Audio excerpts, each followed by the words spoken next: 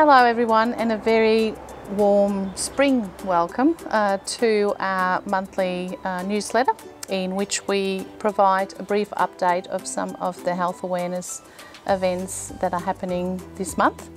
My name is Sabine and I'm the Community Engagement Officer, and I'm joined by Amanda, our Community Health Nurse. Welcome, Amanda. Hi Sabine.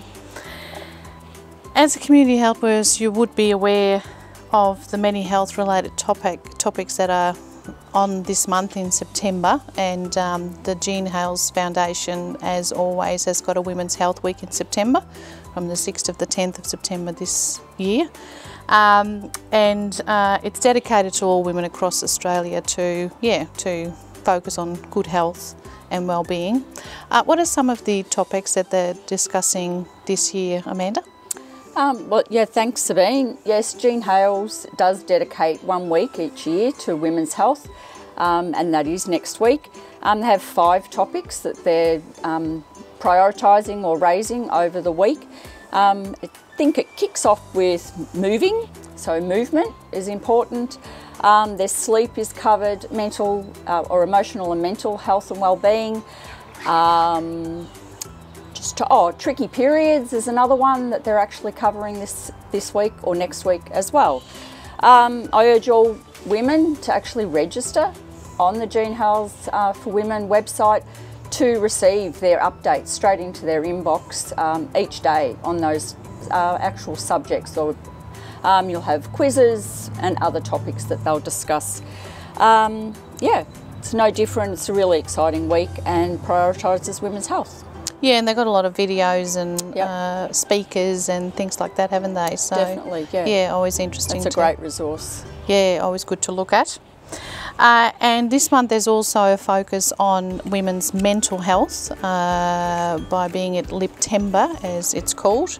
Now, why is there this gender-specific focus on mental health, Amanda? Well, in the past, mental health has really focused on men's mental health, so programs and services have all been based on that. But then applied to women, it actually misses the mark, so it needs to be gender specific.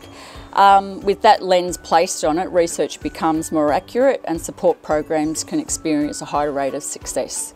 Liptember's priority is to improve the mental health of Australian women who take on a myriad of responsibilities, whether that's being a mother, a grandmother, sister, daughter, wife and partner.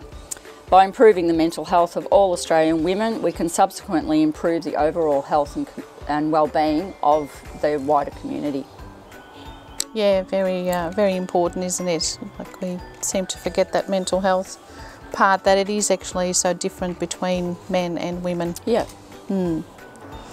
Now, there's of course still continuing focus on men's health during September, as it is Blue September, which focuses on all men's cancer, and also Prostate Cancer Awareness Month. Can you tell us a little bit more about that, please, Amanda? Yes, so Blue September is a month dedicated to raising awareness of the risks of cancers that men actually experience. In Australia, I was surprised to learn that 1 in 2 Australian men will get cancer in their lifetime. That's 20% more men than women who will be touched by this terrible disease. Yeah, that's a so lot. Despite the statistics, men often tend to have a bad track record when it comes to looking after their own health. They actually need a bit of prompting. So this campaign encourages men to stay diligent about their health and helps to raise funds for world-class research into the prevention, treatment and ultimately cure for some of the most common cancers affecting men. Yes, we've got spring happening. It's good probably to go into that spring checkup and do a bit of spring clean, not just of the home and the garden, but also of our own body, isn't it? Now, Amanda, National Asthma Week is from the 1st to the 7th of September, and coming into spring and summer, asthma sufferers might experience some extra discomfort because of thunderstorm asthma. Isn't that right, Amanda? Thunderstorm asthma refers to episodes of asthma symptoms which occur when high pollen levels are combined with a thunderstorm. So it appears that thunderstorm asthma requires very specific weather conditions to actually occur. The risk of thunderstorm asthma is highest in adults who are sensitive to grass pollen, and have a seasonal hay fever with or without known asthma.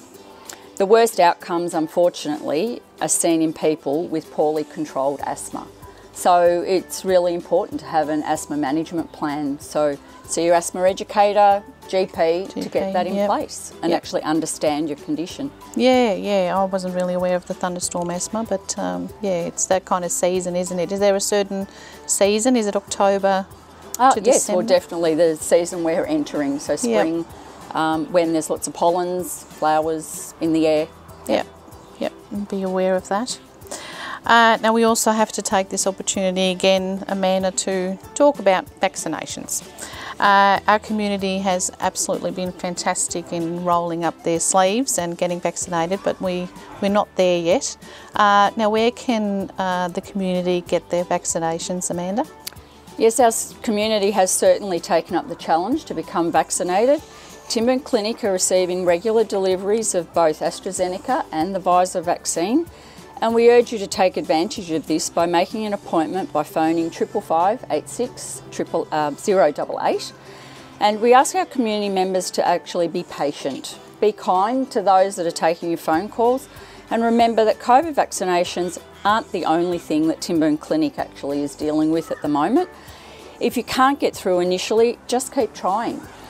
You can also get on the website and look at Southwest Healthcare, Colac Area Health. Hamilton is also offering Pfizer, Ararat, I know people around here. So there are opportunities. You may have to travel, that's unfortunate, but there are opportunities to get vaccinated. Yeah, it's just unfortunate with the deliveries of Pfizer and that's just... And that's not about the clinic not ordering enough, it's about what they are actually allocated. So yeah, just take that into account, take a deep breath when you actually go to make that phone call. Yeah, it's good to see people getting enthusiastic about booking in, but yeah just be patient, and the clinic is doing the best they can in getting people booked in and getting their vaccination as soon as possible. And in our Spring Quarterly, which is distributed early this month, we focus on how we can assist in a spring clean of our own body and get it checked out mentally and physically. And that is very important, isn't it, Amanda? Yes, we need to take responsibility for our own health. The pandemic has made us all a bit fearful of going into a healthcare service. May have stopped us from getting our biannual breast screen, annual skin checkups, for example. But these are part of essential services and have continued throughout the pandemic. Our body is actually our temple and we must look after it. All could be okay, which means you can stop worrying, or if there is something wrong, an early diagnosis is important and could be life-saving. Our Spring Quarterly reintroduces a great number of services that we have at TDHS and our clinic, something we can be really proud of. These services are available for our community to access, some pending eligibility. Yeah, now when we put that together for the quarterly, it actually amazed me that we had close to 30 services here, which is absolutely fantastic for a small healthcare service. So, and they're there for the community to use. So, please book in and get that spring clean happening. Now, thank you, Amanda, for highlighting these important health awareness events with me. Thank you very much. Our body is a very important vehicle for experiences, and we do often take it for granted, don't we? So it is very precious and beautiful, and we really must look after it physically and mentally. And talking about mentally, on the 9th of September, it's Are You OK Day, a day that highlights the importance of having a conversation and ask the question, are you okay? Especially with all these going in and out of lockdowns and with restrictions. And we often think that we know how people feel in the community, being in a small community, and we think we know that they're struggling, but there's not always telltale signs. So when you see someone in the street, just ask, are you okay?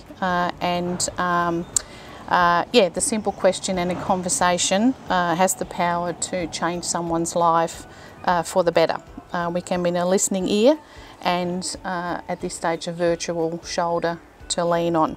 So please continue to be mindful to yourself and others, mentally and physically, and let's make time to look out for one another and be kind and stay connected.